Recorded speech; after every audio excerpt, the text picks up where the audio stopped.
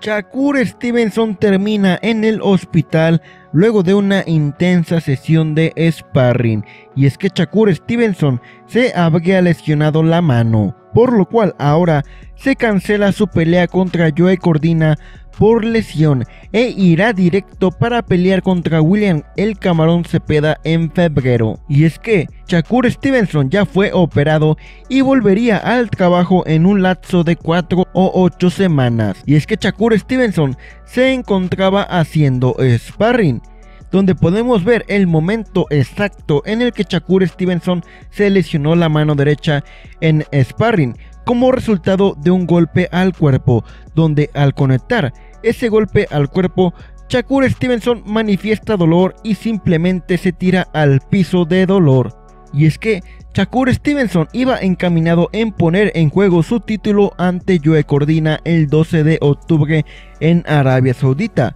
Esto en el respaldo de la función que encabezaría Artur Beterbiev y Dimitri Bivol, pero con una lesión en la mano eso se ha cancelado, pues fue sometido a una intervención, comentó Shakur Stevenson en sus redes sociales.